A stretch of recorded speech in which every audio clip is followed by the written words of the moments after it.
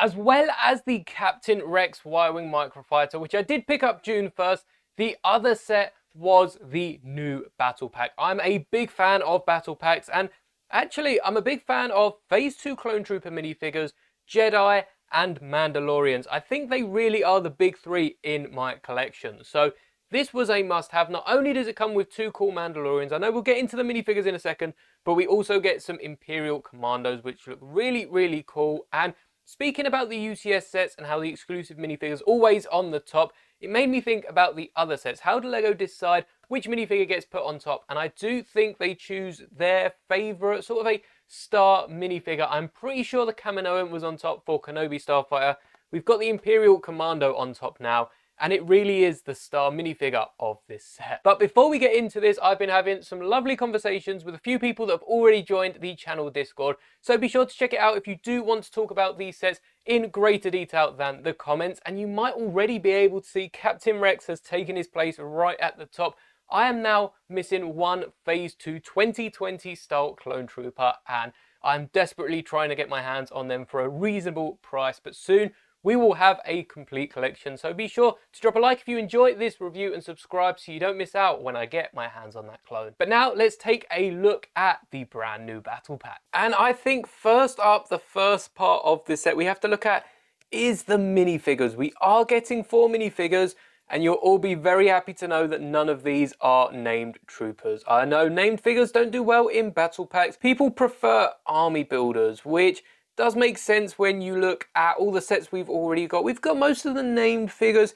It would have been nice if perhaps they included some heads for the Mandalorians representing a certain 2 characters, and whilst the armor doesn't match up to Cosca Reeves and Axe Woves, you can see on screen I do have shorts explaining how you can make them look closer to the characters, and for most fans that will be enough. But I really like the fact we've got 2 of each, because I don't really see anyone spending this money for 2 of each of the Mandalorians. I think perhaps if they had a pure Imperial Commando battle pack, people would be more likely to spend. But I really like the 4 minifigures they've chosen, especially having 2 of the same. These Imperial Commandos are the exact same as each other, and perhaps we'll take a look at them first. And as for all 4 minifigures in this set, we do get black heads. It's quite nice because LEGO heads aren't that hard to come by, I don't think, so we can switch them up if we want, but there are no characters. They're meant to just be sort of nobodies underneath the helmet, which isn't the best thing for characters, but when they are just regular troopers, it helps to allow their identity to be whatever you want. We get a jump pack on the back of the trooper as well, which does sometimes make it a bit harder to stand up, but it's the same one we saw with the First Order trooper with the 1x1 tile. In fact, let's take a look at that trooper. And I've not only got that First Order, well, technically it's Final Order jump trooper. I also have a Rebel and a Trooper one from back in 2016, I think it was, when we got the Battlefront 2 battle packs, and I'm really liking the new battle pack a lot more. I get that they're also meant to represent slightly different jump packs, although these jump packs here can be taken off and added to a Mandalorian minifigure, Din Djarin himself, because he does end up wearing one for quite a big chunk of the end of Season 3. So if you do end up taking one off, you will have an Imperial Commando without him, because as far as spare pieces go, we do get another one of the jetpack tiles, but they don't give us a spare jetpack. So I'm not sure if it's available outside of these sets. I don't think LEGO have the right to sell these Star Wars pieces separately, but it's also really nice we get an extra thermal detonator, and the other pieces aren't anything special. But back to the figs.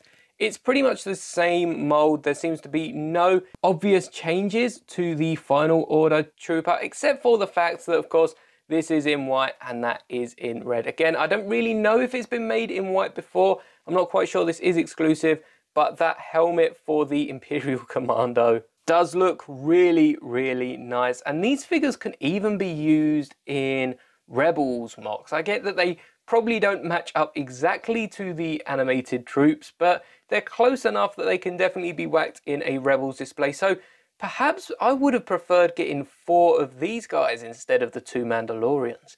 Let me know what you think in the comments. And these are the 2 Mandalorians we get, which they're not terrible minifigures. I'm not going to even pretend that they're anything less than really good figures. You can see that the helmets have obvious differences. The left one is meant to represent a typical Mandalorian warrior, and on the right we have a Mandalorian night owl, which usually fought to protect the leader. So I guess in this case they're probably fighting a lot closer to Bo-Katan, and I think they're more protectors than they are warriors. Their job is more to protect than to just go out attacking like the ones on the left. But the helmets aren't the only differences. I'm not sure how many people will have noticed this.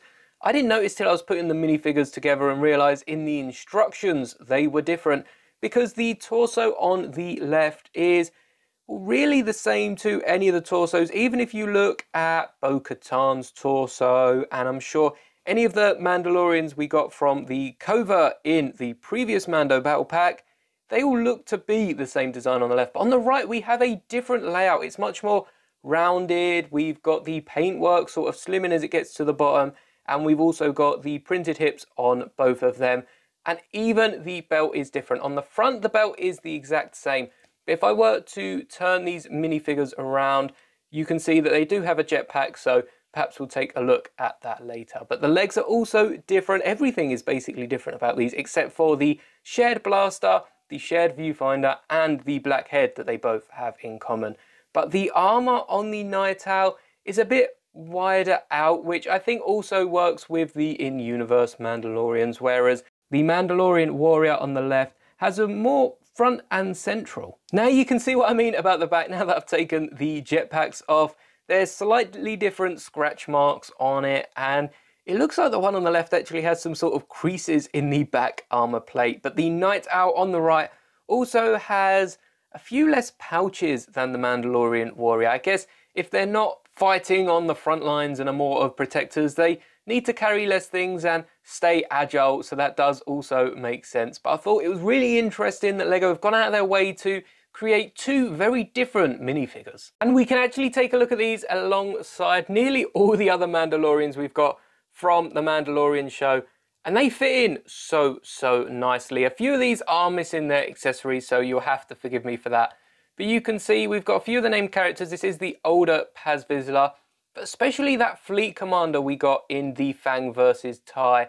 They fit in so well with Bo-Katan's clan. And then we have all of the older Mandalorian figures, which I feel like are shown up by the newer ones we're getting. So I'd love to see the covert revisited if we do see the sort of beat up troopers, though I think we're going to be seeing a lot more of these style of Mandalorians going forward. And I can't forget about the new Mandalorian youngling, the new recruit, Grogu, and the instructions for his IG-12 mech have now been added to the members Discord. We all knew the minifigures were going to be amazing though, didn't we? But what about the wider set, and more importantly the pieces used? The set itself reminded me when I was building it a lot of the Hoth Trooper Battle Pack, which I do have to hand, but you'll have to wait for a full comparison of all of the battle packs. And we get a few accessories, which include this blaster turret, which hopefully fires a lot better than the one on the Rex Y-Wing. Actually, I still have the Rex Y-Wing to hand, so perhaps we can give it another go and redeem it from yesterday's video.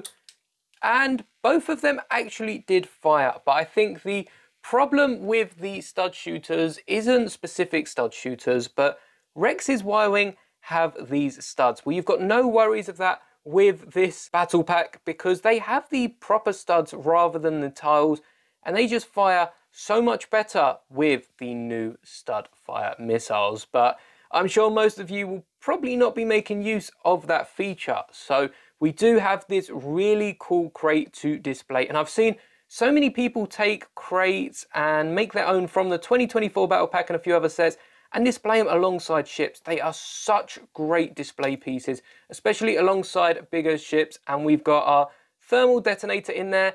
And if you did want to also store the extra stud you get for the blaster, I recommend clipping it to the top of this 2x2, and then it can also fit in the crate, and the top can fit flush with both of the different pieces inside. But this does have 4 studs on the bottom, and they've actually raised it up so you can attach this really anywhere on the display, or like LEGO suggests, just have it spaced out in front, and it really works with most displays. Now, the actual build itself is a bit lacking. It does have, I wouldn't call this an interior, but it does have an alternate side, which does have a ranged weapon there, which is nice. You can switch up with your Mandos, and I think personally this gun looks better in the Mandalorian warrior's hands.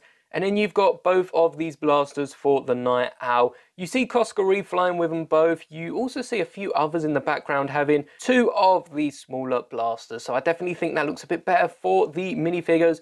But then we've got the best play feature. I think this is one of the best play features in any of the battle packs. It's a bit awkward to do one-handed on camera, but I have fiddled with this for so long and had so much fun with it. You can see you can actually fly the Imperial Commando around and give it a bit of a wiggle, and that is using the brand new display element that LEGO have been using across many sets, especially all the superhero ones. Hopefully we get a few more in Star Wars sets, because you've got things like the Jedi Force jump-in, so they can be displayed in the air. You've got so many minifigures with jetpacks and jump packs, and even some of the astromechs can fly themselves. So we really need to see these pieces in more sets, and hopefully this isn't the last time it's coming in a battle pack, because if you do end up buying a load of sets, they're mostly slopes. Let's take a look at the instructions here, and if we flick to the back, you can see most of the pieces are slopes. That's not something that a load of people have probably been saying, but genuinely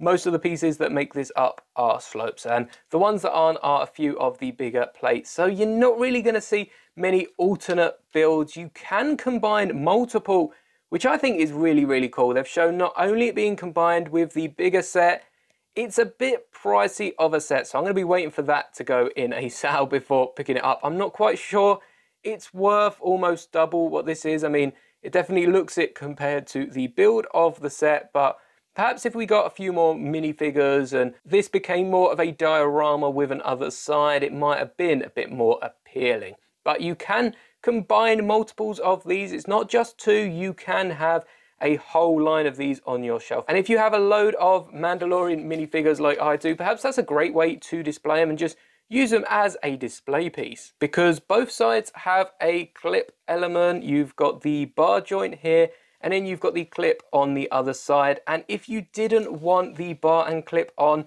LEGO have made it so easy to pop off. This bar just pops off like that. Again, from the front, you can't see any different. It looks the exact same.